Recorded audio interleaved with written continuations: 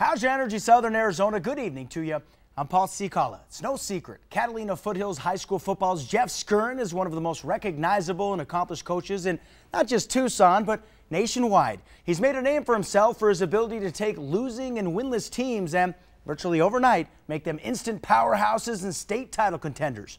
Coach Scurran has made an impact on the lives of countless athletes, including many just south of us in Agua Prieta, Sonora, where I had the chance to shadow him in Mexico. The hugs say it all. As a group of 5- and 6-year-olds from Agua Prieta, Sonora, just blocks from the U.S.-Mexico border in Douglas, Arizona, show their gratitude after Catalina Foothills head football coach Jeff Scurran delivered new uniforms to the kids who will be representing this border state in Mexico City's national tournament. Agua Prieta, hey! Faced with extreme poverty, every little bit counts for the team in desperate need of funds to travel to the big tourney in August. Coach Scurran first learned about the group from the U.S.-based charity Ponte en sus zapatos. It's walk a mile in your shoes is what it's all about. And I think, you know, that more people need to see what's going on in the world and to find a way to help, you know, kids out. Just imagine how wide-eyed and elated these kids from Agua Prieta, Sonora are going to be when they arrived in Mexico City, hundreds of miles away from our border along the Cochise County, Arizona border with Sonora, Mexico. Get this. Their home soccer field, literally no grass, all sand, all dirt. There's a big difference, and of course now they're going to arrive in style to Mexico City with their new uniforms.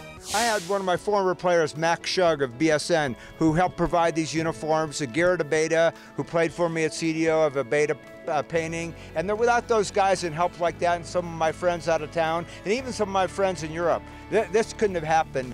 And with a donated check of $2,000, for now, the short-term goal has been accomplished. Still, more funds are needed to provide transport and lodging in Mexico City. Thank you. It's no doubt Coach Scurran is a popular man all throughout the border Southwest. 300! 300! From the old Pueblo, where he notched his 300th career win as a head football coach, to south of the border, Gracias. where the hugs keep pouring in. The wins are great, getting the publicity, you know, for winning in Tucson and things like that. That's all been wonderful. But when you get a chance to do something like this is unbelievable. I can't begin to tell you how warm this feeling this is, and the gratitude you get from these kids. Definitely something to clap about, and even more reason to smile.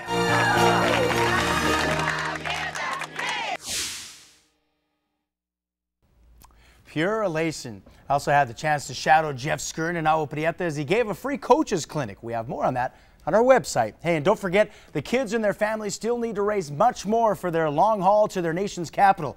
If you'd like to help, we have an article on KVOA.com with a link to the GoFundMe page. I'm Paul Cicala for News 4 Tucson Sports. Happy Tuesday to you.